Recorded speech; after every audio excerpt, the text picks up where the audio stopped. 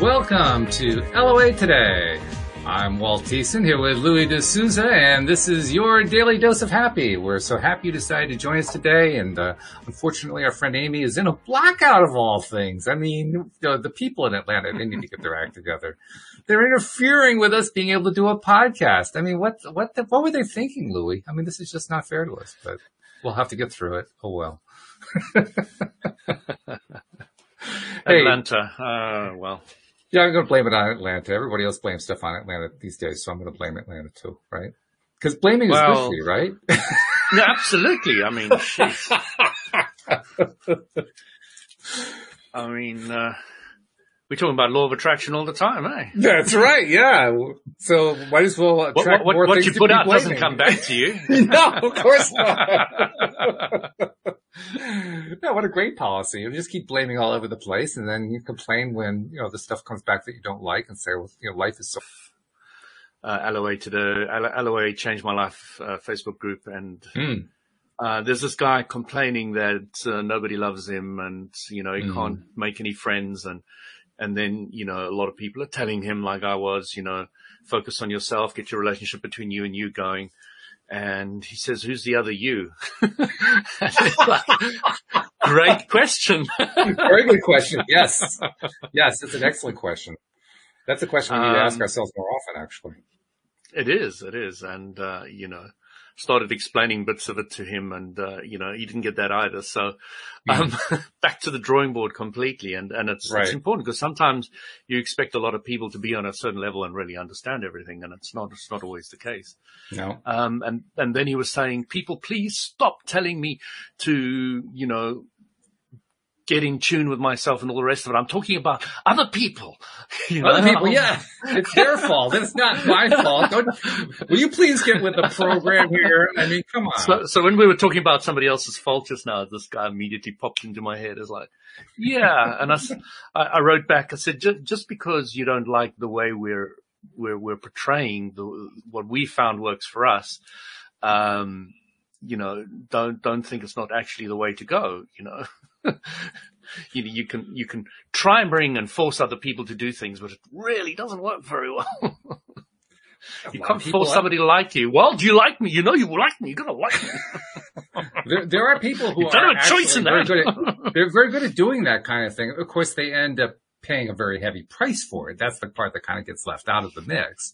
But there are people who will just basically drive themselves into the early grave in order to get you to like them. And they can often do it. There are a lot of people who are just kind of, I don't want to say it in a disparaging way, who will go along with stuff. Let's put it that way. And so you can kind of gain a sort of superficial like that way if you really, really want to. And people do that, but they pay a pretty heavy price to do it. That's the thing. Well, the thing about that kind of a relationship, Walt, is it's temporal. And it's a lot more temporal than the other way around. I mean, if you do it genuinely from an attraction point of view, the right people are coming at the right time, and you're playing the right dance, and everything's going smoothly, and timing and place and people and all the rest of it.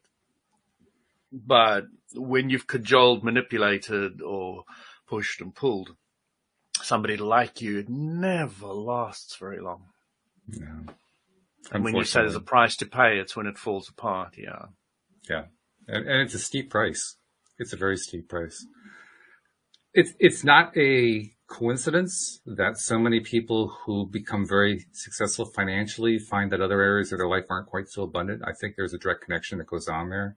Part of it is because we have been taught as a society, as individuals and as a society to, it's all about the hard work. It's not about the vibration. Vibration, that's just a bunch of woo-woo nonsense.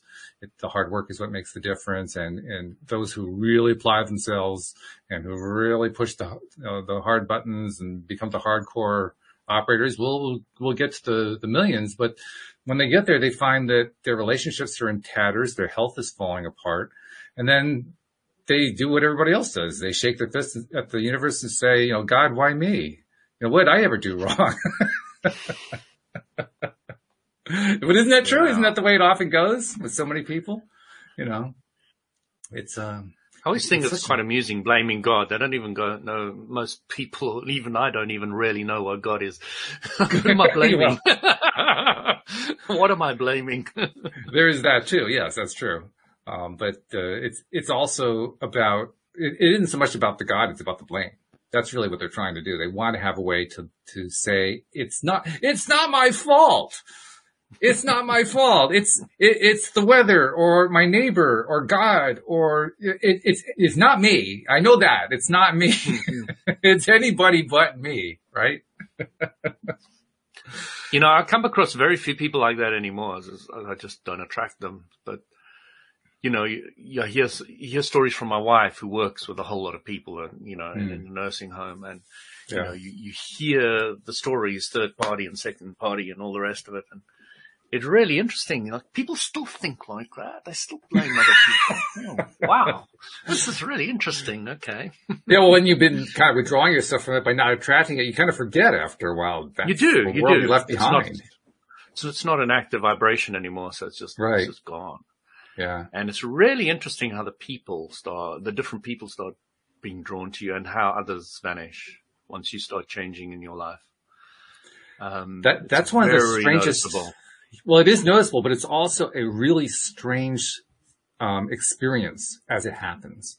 And I say that because it's almost like at one point in time, you've got your original mindset, your default mindset that you've been living with all this time. You start to make a shift in your mindset. At first, nothing seems to happen, and then stuff does seem to happen, and you say, "Wait a minute, what just happened?" Something shifted here. You don't even know what it is at first, is what I'm saying. Yeah. And then you start identifying, oh, people are treating me differently. Why are people treating me differently? Is it something I said? You don't begin, it takes a while before you finally make the connection that says, oh, it was my thoughts. It was my thought pattern. I changed the thought pattern and I'm getting different results. I'm getting different experiences, different responses from other people.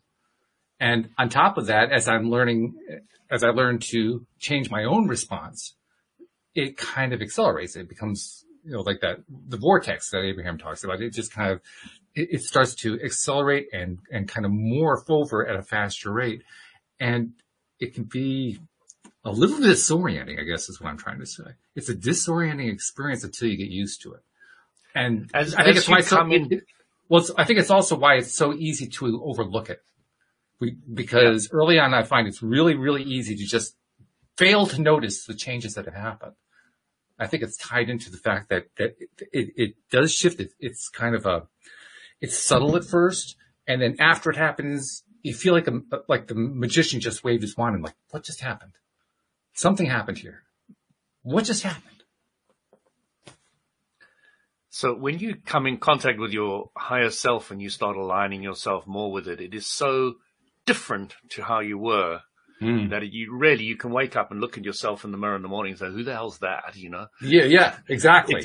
Exactly. There's so many changes going on, and it physically, your face changes, your look changes, your wrinkles go, your health improves, everything starts changing, and it's like, wow, this is really, really, and it can be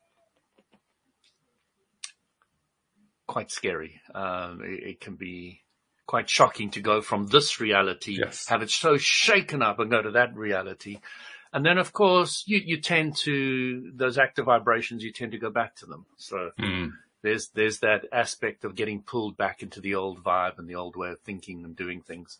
And, it's a little bit of a tennis game that we play. We end up, we go there, we get to the full extreme we want, and then we kind of slide back and then we go back. It's like, accordion almost, back and forth, back and forth.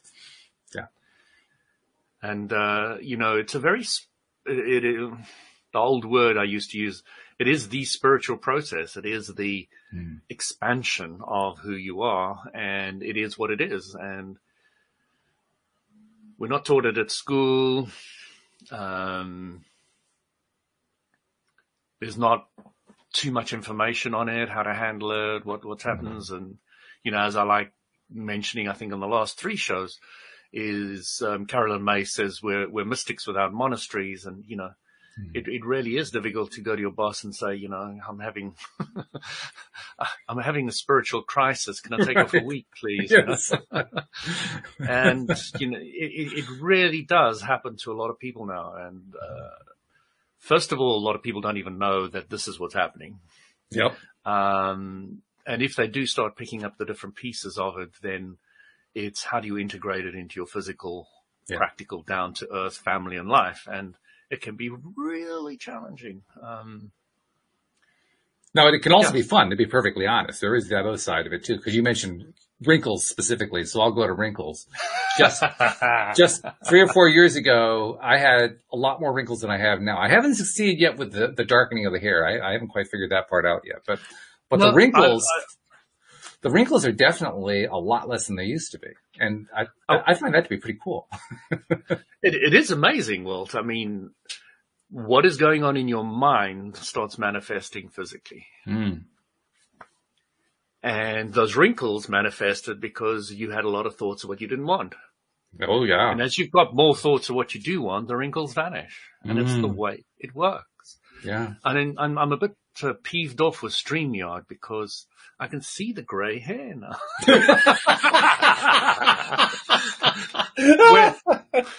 where Zoom did a very, very good job. Did a nice filter. Making my hair look black.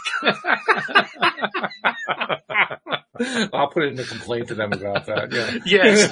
Please. It's all their fault anyway. That's right. I prefer the Chinese software. The Chinese software, right. Well, actually, SteamYard may be Chinese too. I don't know. I'm not sure where StreamYard is made, but, well, it doesn't matter. No, it doesn't really. Because when you blame somebody, it doesn't really matter where they come from, so it just doesn't matter. Yep, it's all their fault. It's all their fault. I've now had to go buy a green screen, so. Yeah, that's right, yeah. I'll have my background back. I'll have my beach back next week. Yeah, we had a whole big reason to blame StreamYard today because StreamYard has a couple wonderful features, including the ability to broadcast to multiple locations, which is why we're giving it a shot, and we're probably going to expand on it. But to be honest, guys, you do need to work on the green screen a little bit. Your competitor over at Zoom, they definitely have it down pat. You don't. So work on that one, But if you don't work on it, we're going to start guilting you and no, I guess we're not going to do that. Yeah. It's fun to laugh at it, though. Well, it's so much better than actually getting upset, because that was the old pattern, right? Getting upset. Absolutely, absolutely. Now you not only can joke about it, you're just having fun with it. You're just knowing that this is the old patterns that you used to play with. Let's play with them and show people on Alloway today that this is how it used to be and this is where we are now. Exactly. And, the contrast is what teaches. So, play with it. It was interesting. A couple of weeks ago, I was speaking to my sister and, what Ingrid has done is she's left living in the Netherlands and she's gone to Mozambique. To live in literally a tiny little shack. Wow. And they've been going there for years now and they've cultivated the land and they've used not permaculture, they've used some understanding of how to get the soil to the best quality and they're growing all these trees and stuff. And, it's just fascinating that they've literally packed up their entire life in Europe and gone to live at her age in Mozambique. Yeah. In literally a shack. That's really wild. And, I've got so much admiration for her. And, one of my sisters was speaking to my other sister and they were saying, oh, where was Louis, this podcast? And I was like, oh, they both watched my podcast. Like, hi, sisters. Welcome to Alloway today, actually. Yeah. Let's have some comments. That's right.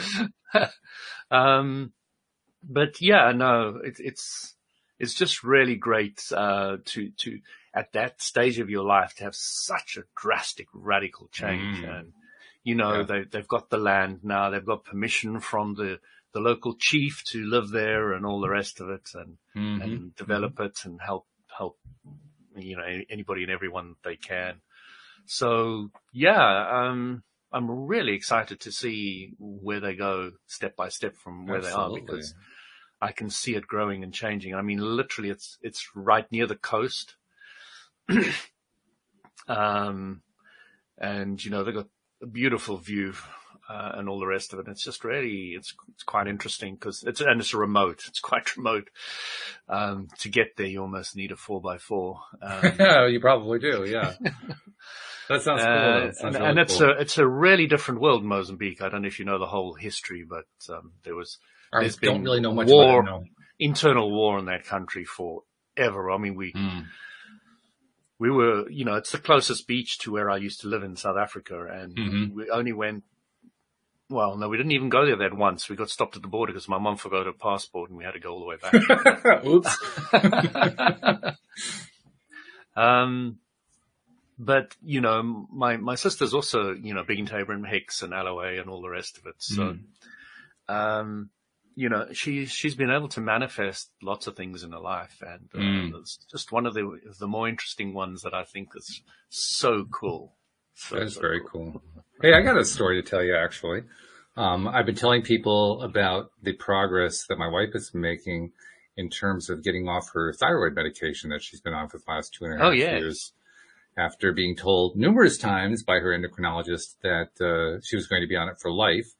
As of about 10 months ago, she had gotten it down. They were starting to reduce it, and then about 6 months ago, they reduced it some more, and then about 3 months ago, they got it down to the lowest dosage that she could take on a daily basis. And then 6 weeks ago, they told her to start doing it every other day for the next 4 weeks, I think it was, and then to go off it entirely for 2 weeks and get her blood checked.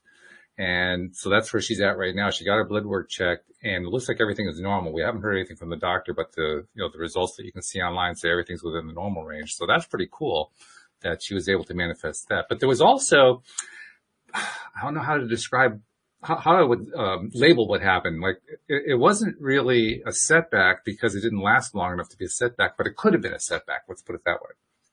Because yesterday she was experiencing soreness in her throat where the thyroid would be. She was experiencing high levels of pulse rate. I mean, her pulse is normally in the 60s range, and it was in the 80s and 90s. She has a history of atrial fibrillation, AFib.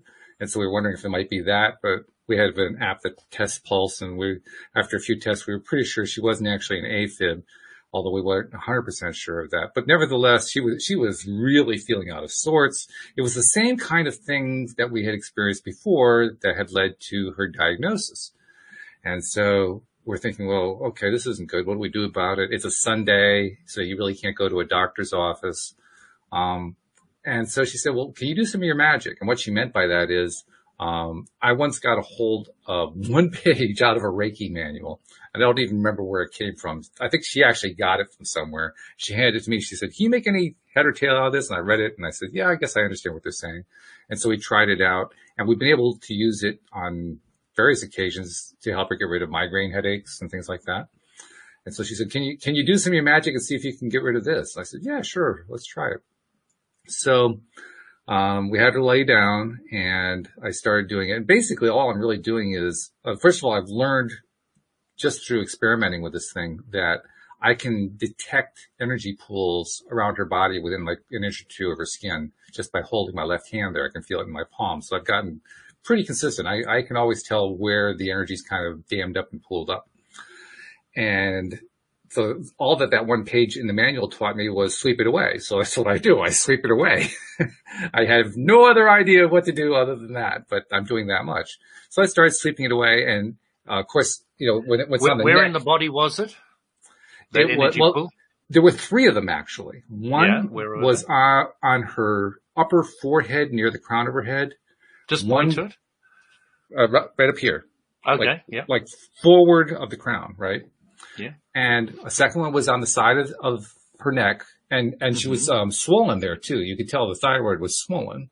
And the third one was on her shoulder, and I don't know what that was all about. And she didn't know what that was all about. But there were 3 of them. Can you just turn and just show me on the shoulder exactly where?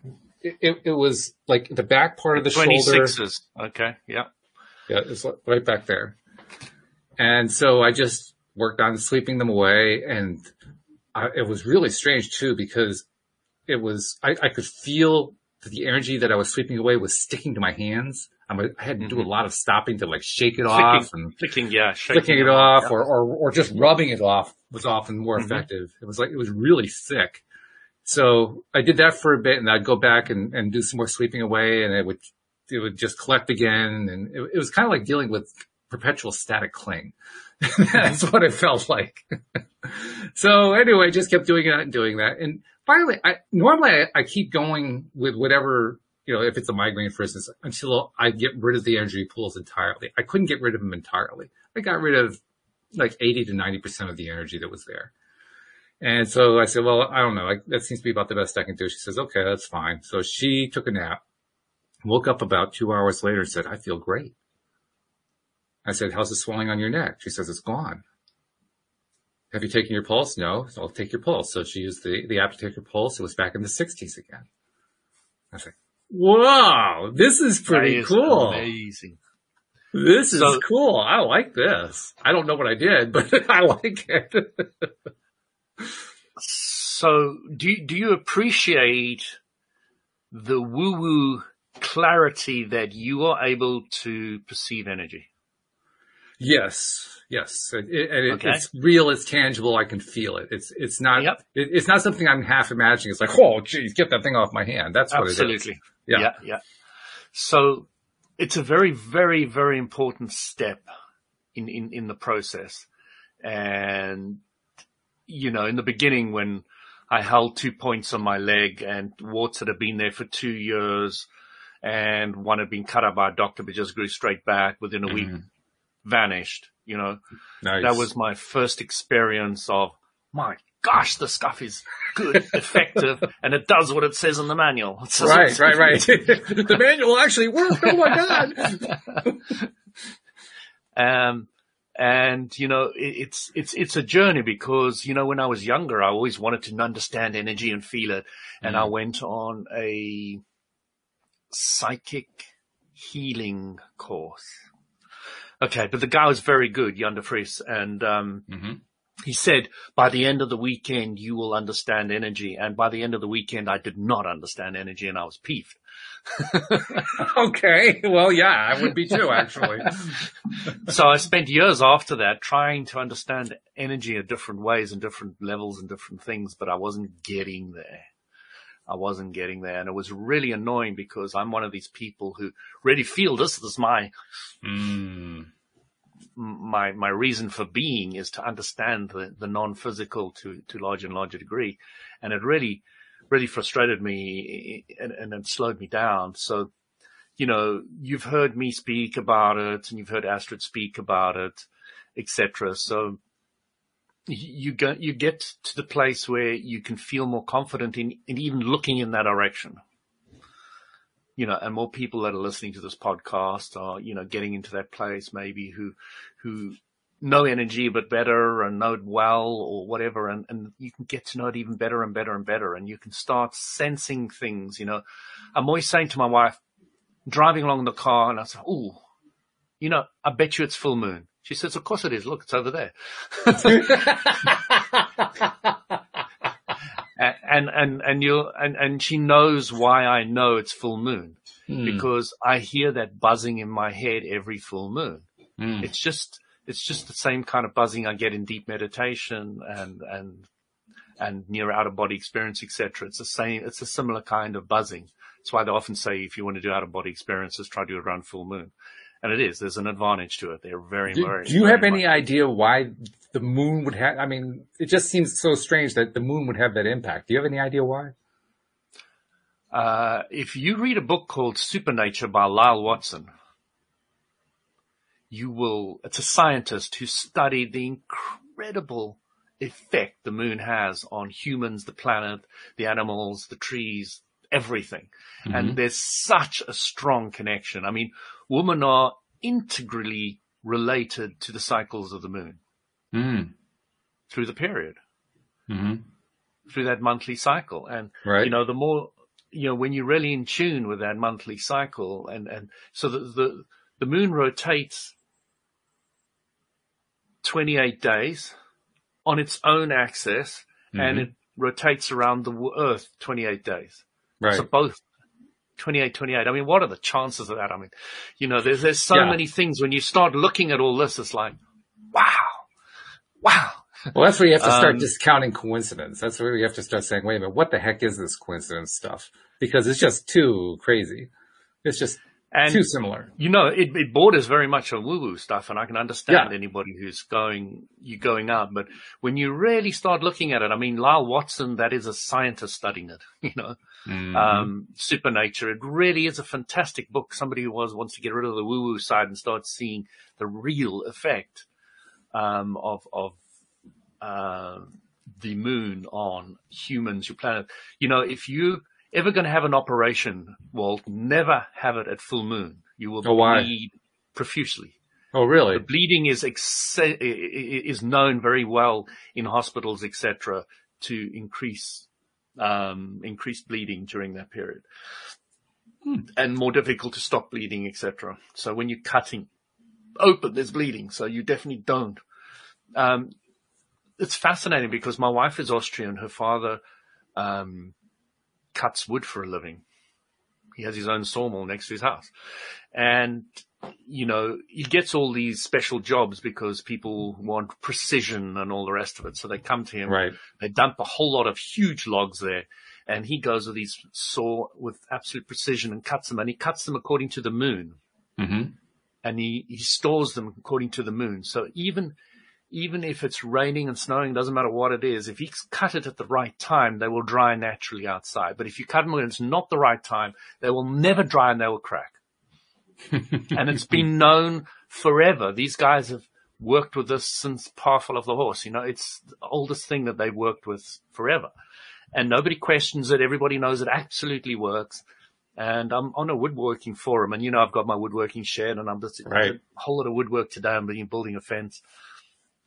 And the guy was saying, what do I do? All my wood is cracked and all the rest of it. And I said, said to him, tell me the date you cut them.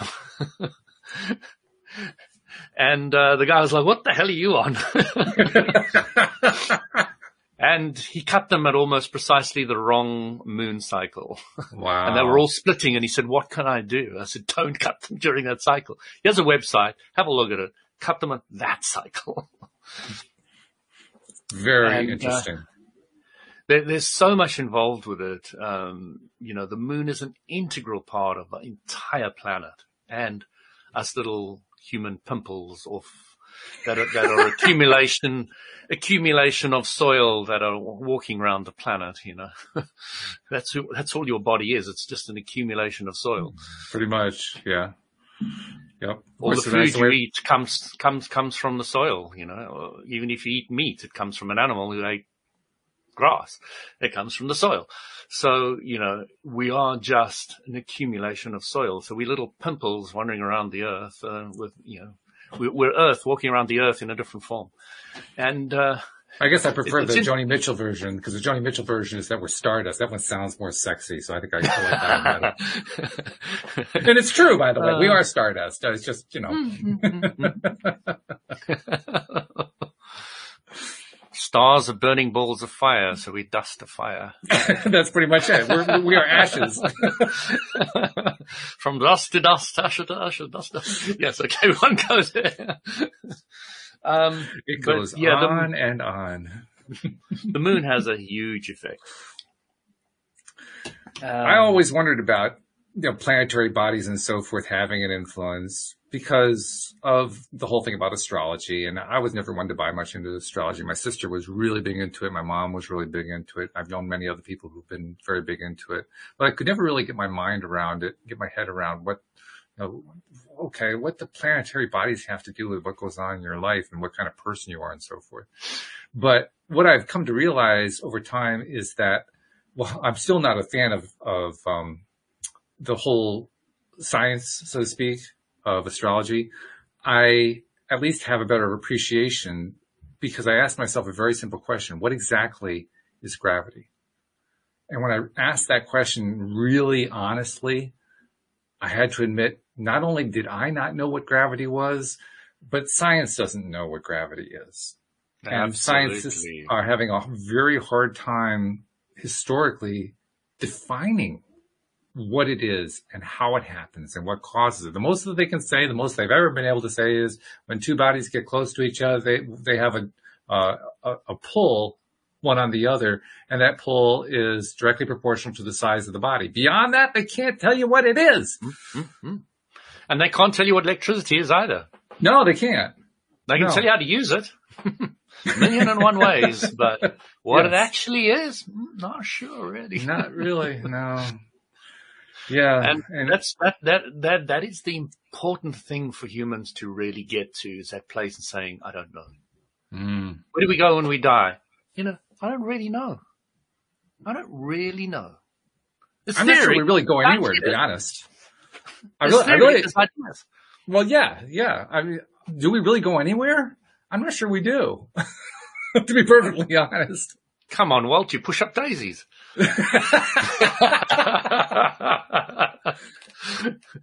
the cow eats, and then another human eats the cow. And my parents are going to have a little difficulty with that because they were cremated. So, I mean, they aren't even pushing up daisies. It's just stardust. Yeah, stardust, exactly. We're back to the ashes again. The Catholics have got it right. Ashes to ashes, dust to dust. Mm-hmm. Yeah, I remember that many times at church. Lots and lots of fun. It is an amazing universe. It is a perplexing universe. It is the one that we know the best. We've been told, actually people like you who've done astral projection travels have told us that there are universes that have been experienced. And yet, even just the one that we have is plenty to keep us busy. I mean, it's not like science has run out of things to do. Exactly. When I was chatting to this guy who's talking on stage about astral projection, I said to him, why do you astral project? And he was like totally stumped. Nobody had ever asked him that question. It's like, I was having astral projection, but you've got so much to do in this reality. Why do you want to tune in all the other realities? That it might be a bit fascinating and all the rest of it, but you've got enough to keep you busy here. You don't have to. There's plenty. There really is. Plenty here. Yeah. Just look at politics or coronavirus. Well, I try not to spend too much time on them, but I get your point, but I try not to spend too much time there because I don't like to make myself sick. So I try to avoid it. Well, I could talk about it all day. It wouldn't make me sick at all. It doesn't bother me in the slightest. Most of the time it doesn't. And this is part of the process of becoming that conscious creator, is monitoring, self-monitoring, paying attention to your own vibration. How do you feel? How am I feeling moment to moment? Because there are times if I can put too much attention to some of this stuff and start feeling sick. I'm not ready to go throw up or anything like that, but I can start feeling that change happening inside of me. And that's the signal that says, hey, stop, don't do this, go take a break, get out of that. You're just going to go down that vortex you don't like so much. You heard about this rabbit hole. You don't want to go there. And the big key in that whole story, Walt, is conscious awareness. Yeah. That's really what you can get unconscious awareness though, can you? Well, indirectly, I think you can. Indirectly. Because unconscious awareness is making yourself aware. It's not awareness at all, is it? Well, strictly speaking, it's not. And if you try to explain it in temporal terms, it's all going to twist up anyway. But if you try to explain it non-temporally, I think we can at least make some sense out of it, because we know that whatever is unconscious is simply something that we were formerly conscious about that we just kind of put out of our minds. So we can theoretically understand unconscious. Doesn't mean that we can actually go look at it, because the moment we're looking at it, it's conscious again. So it just kind of defeats itself. But we can know abstractly that it's there, and we can kind of play with that too. In fact, we do play with it. How often do people get themselves into that mindset of replaying old tapes and saying, oh, I didn't do that. That was happening to me. Now, in reality, you and I know, well, yeah, you actually were refocusing on that stuff again, but in the minds of many people, they really weren't. That was just happening. That was just bubbling up from their subconscious mind beyond their control. So it's like when I sit down at the table and my wife brings me a pudding that is gooey, and automatically an old program kicks in, and I say, "Ooey gooey was a worm, and ooey gooey worm was he who sat upon the railway track, the train he did not see. Ooey gooey was he." And of course, my dad said this endlessly. Well programmed. At the table. And then again, when my wife brings something burnt, my dad used to say this: "My wife worships me with burnt offerings."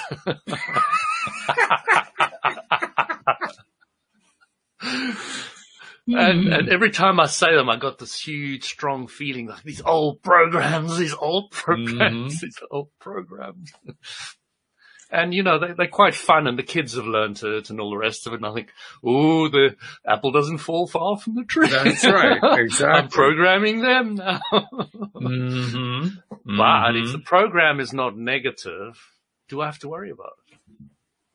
Well, more precisely, is a program negative? Yes. I mean, if it's focused on what it doesn't want, it is. If it's focused on what you do want, no. So, yeah.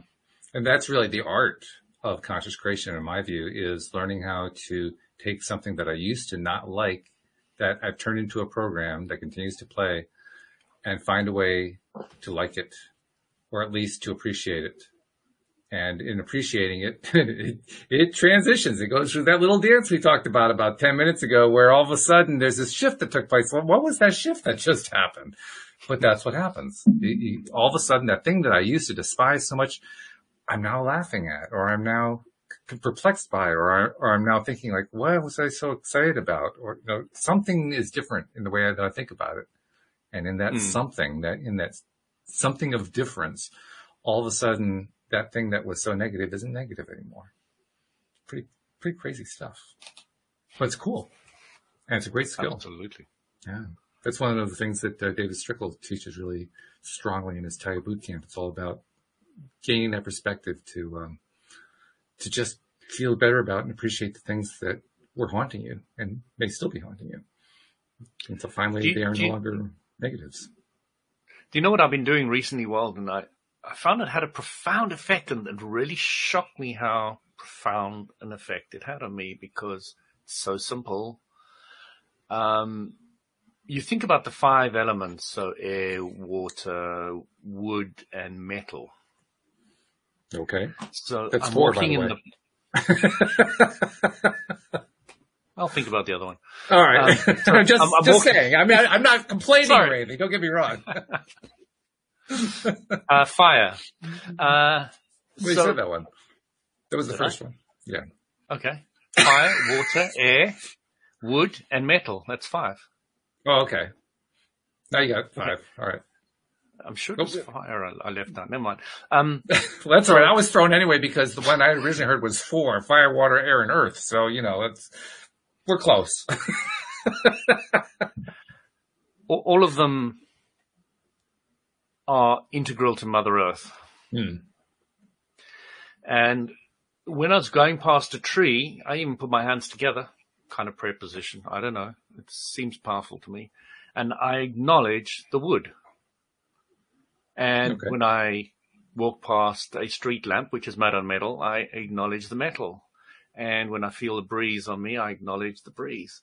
And when I feel dew or water or drops or rain, I acknowledge that. So I just found it really, really settled something inside of me, which I was shocked about. It's like, wow, this is powerful stuff, and it's so simple. And it's just the acknowledgement. I usually only do it when I go to the park and all the rest of it, but if I could do it all the time, my monitor's metal. Well, some of the times I'd be confused because, I have like an LCD screen. Okay, so what is that? I'm not sure what category to put that one in. I'm sure there's a bit of piece of metal there somewhere. Or probably. There's some metal, there's some plastic, there's electricity going on. Some heat, which might be fire. Heat. Yeah, there's a few things. So all of it. We appreciate all of it. How about that? Yeah. And, it was really shocking to me. I really felt a deep harmony inside me when I'm doing that. And I'm trying to do it more and more often now. And what do you think that's accomplishing? What do you think is happening that you feel is making a big shift? Everybody says gratitude, but it's not bowing down to it or anything. It's just a level of appreciation of its existence. Okay. And it is part of the 5 elements of the planet. Mm-hmm. And it's an integral part of everything. And, you know how people say, find things to appreciate, and you get your list, but you're not actually doing it consciously when you're going out walking, talking, and this is more a very conscious thing where you're going out to actually walk in the park and practice. Yes. The acknowledgement, really. And you're not bowing down to it. You're not worshiping it. You're not, it's got nothing religious or anything. This is purely, you're part of the earth. I respect that. And that's it. And I just found that very interesting. Even when you see an ant, which is some of the smallest visible creature, it's such an incredible creature, how much it can pick up and carry and, just, how they march in lines and, how they tell each other where food is and right. You got the scouts and they're just so incredible. And, you feel just going and feeding some ants every day will probably be something that I should start getting into, Take your food before you eat it, go outside, find some ants and give it to them. Just as an exercise. Give to the ants. Give to some of the smallest visible creatures on the planet. Just giving them for no other reason than you can. I'm actually visualizing it from the perspective of the ant. The ant is quite a bit smaller than you are. And so it's there in its own little ant environment. And all of a sudden this thing goes whoop in front of it. It's like, whoa, what was that? Oh, you reminded me of a story. Do I tell it if my sister might kill me for saying? I imagine you will, but I won't push it. Well, I've got one sister who's very much into nature and all the rest of it. And I asked her to help me with a maths problem. She was in the study and she was helping me with my maths. And I saw this ant walk past and I took my fist and I went bang and I killed it. And she took my maths book and threw it out the door and said, get out, you murderer. And it was quite a shock to me because I hadn't really thought of it. I wasn't aware of what I was doing or anything like that. I was just born in Africa and, bugs were just killed, mosquito dead, it's just the way it was. And I'd never really thought of it from that perspective. So it was a big wake up call for me, but, it was something that, has never left me on my mind and my idea of what's right and wrong and all the rest of it. And really I sat there and thought for hours about, I'm a murderer. Well, what bothered me more was that I couldn't get any more help with my maths problem, but yeah, well, that is a problem. Yes.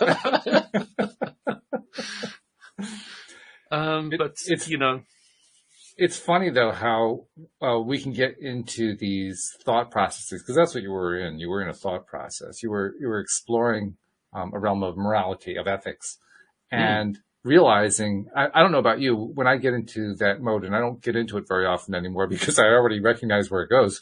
But when I used to get into that mode, I'd find really quickly. Well, not only did I kill that ant, but a lot of people kill a lot of things for my benefit when I go to the grocery store. And in fact, as I drive along the highway, things fall, against my windshield and die.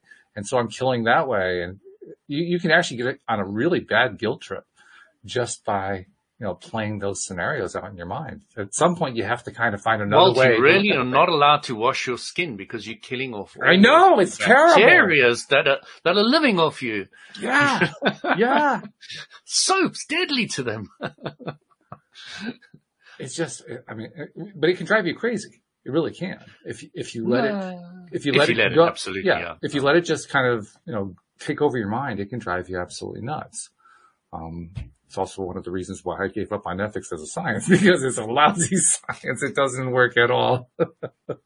No, but what does work, interestingly enough, if you want to replace your ethics philosophy, replace it with the emotional guidance. Yes. Yeah. Now, that is focusing in what is right for me now. Right.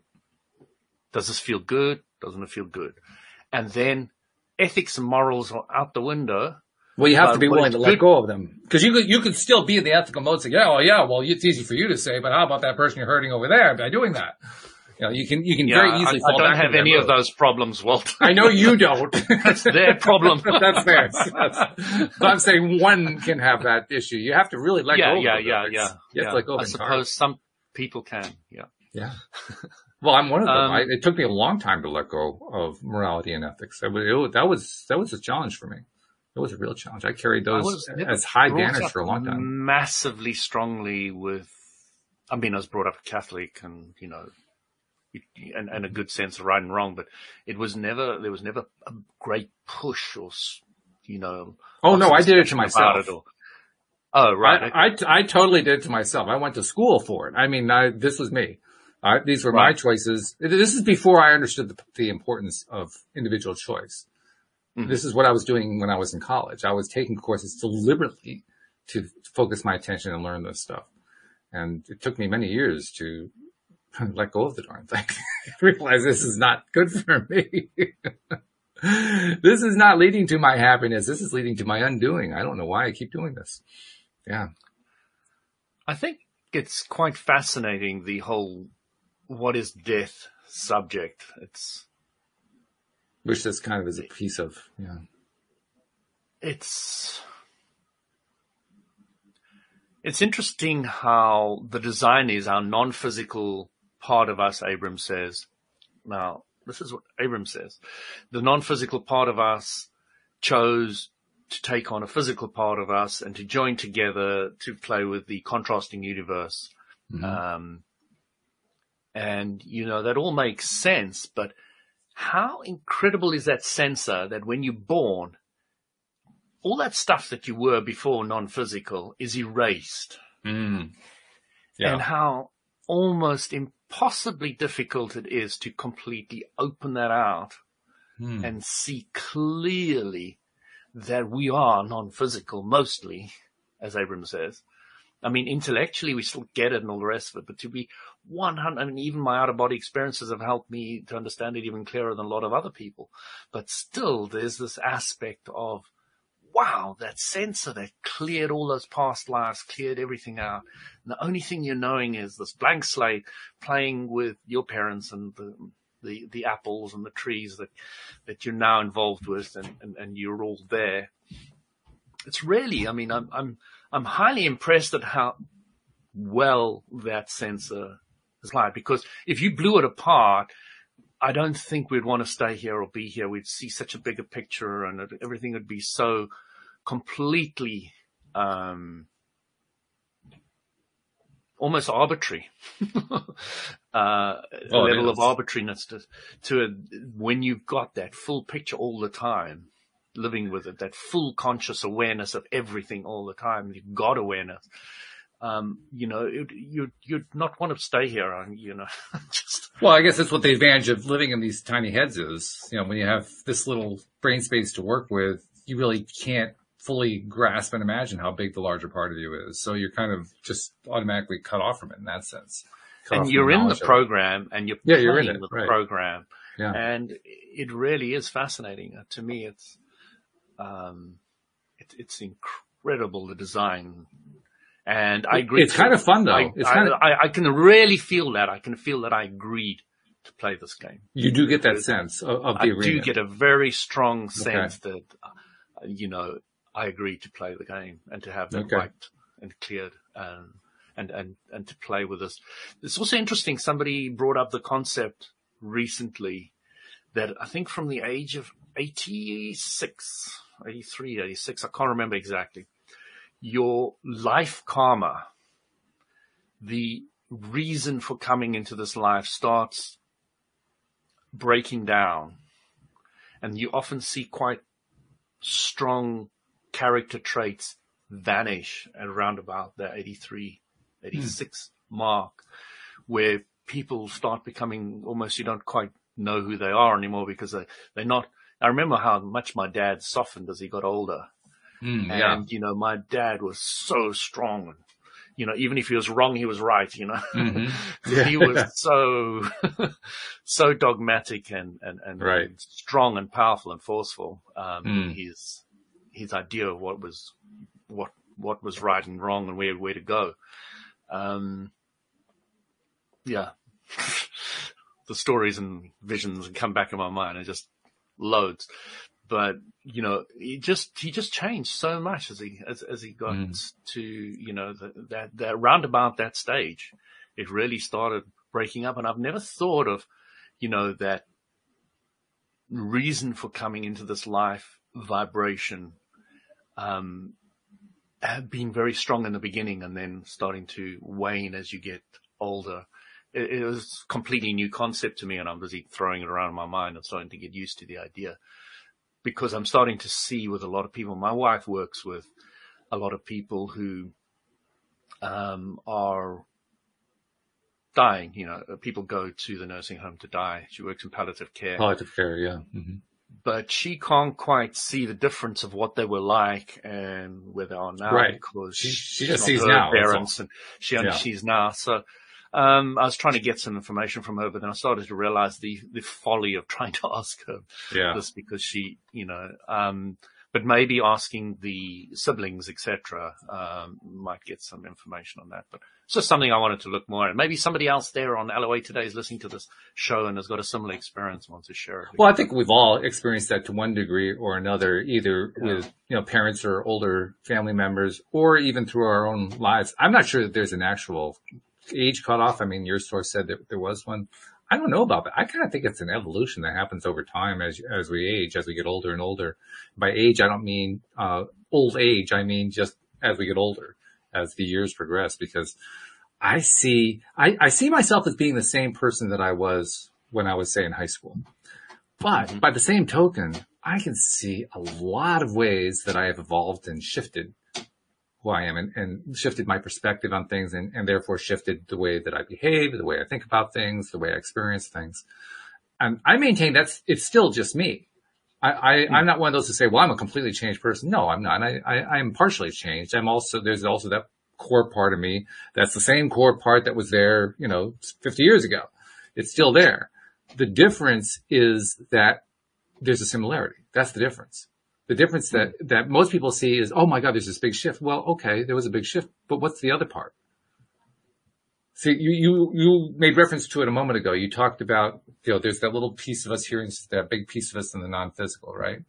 Mm-hmm. That big piece in the non-physical didn't go through all those little changes that the little piece went through.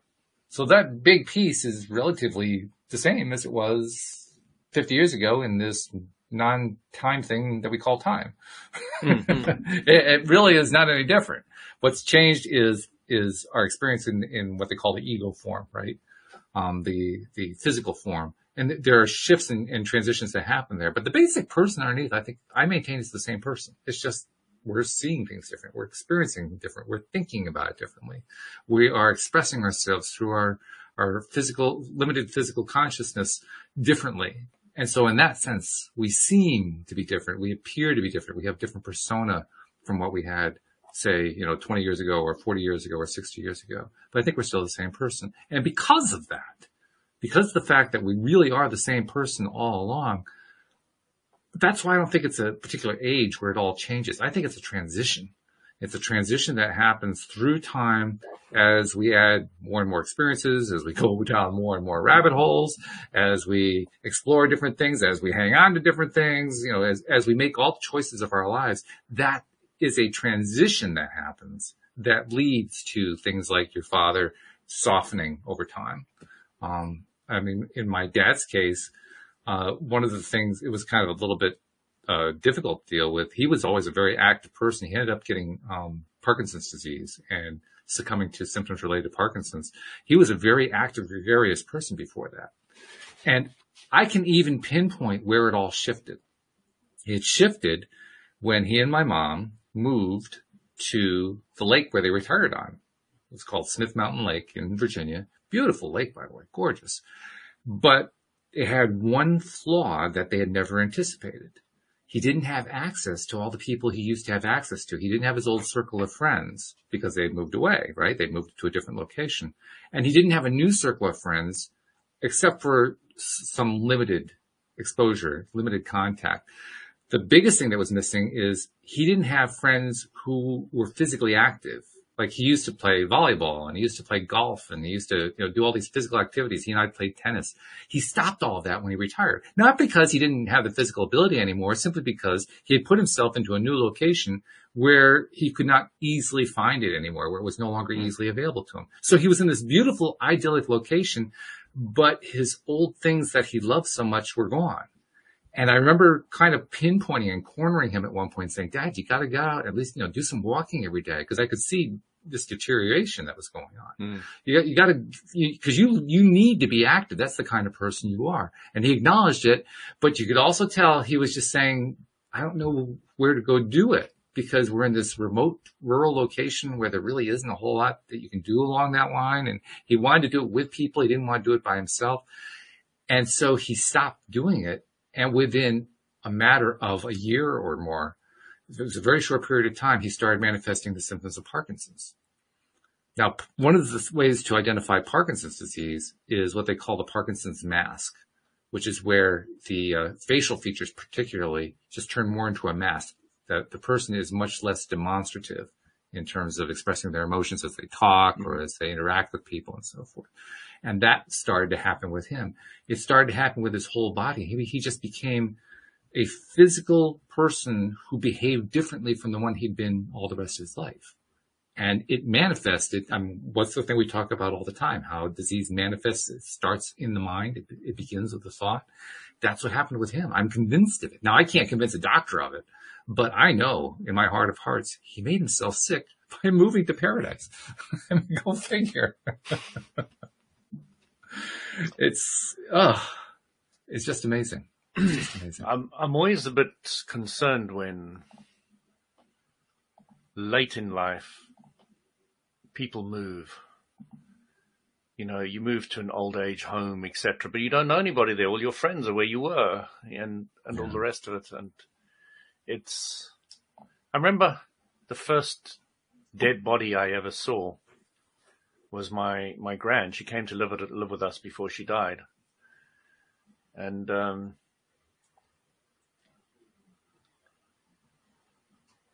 she walked past my bedroom, gave me a box of Smarties. And a little bit later, my dad called me to Gran's bed and said, "Look at Gran." I said, "Yeah." He said, "She's passed away. She's dead." And I said, "Oh, but she looks like she's just sleeping." He said, "Yes, that's what it looks like." One of the best things my dad ever did for me. And if anybody thinks that's harsh, it's not. It's one of the best things he ever did for me. It gave me a far greater understanding of death and a greater perception of it. And I looked at it, but I couldn't eat those Smarties for weeks and weeks. Yeah, I'm sure. I'm sure. Yeah. Eventually, quite an experience. Yeah. Well, this has been a very fun experience. By the way, we have a guest coming to join us next week, a gentleman named Ken Dixon, who's a life coach and very much into law of attraction. He's going to be visiting us and talking a little bit of Abraham and a little bit about his seminars and things that he does. So something for us to look forward to. And hopefully Amy will be back. Hopefully she'll have her power back. The people of Atlanta will say you can do your podcast again. But this has been very good. We're so looking forward to seeing you again. Absolutely. We are definitely looking forward to it. But this has been good. Good conversation. A little bit, we weren't really sure what we were going to do, but we talked about some good stuff. So it's well worthwhile. So thank you very much, Louis. Appreciate everything that you bring to the table. It makes a great difference to me. And thank you to all of our podcast listeners as well. We'll see you all next time here on LOA Today. Goodbye, everybody. Take care, everyone.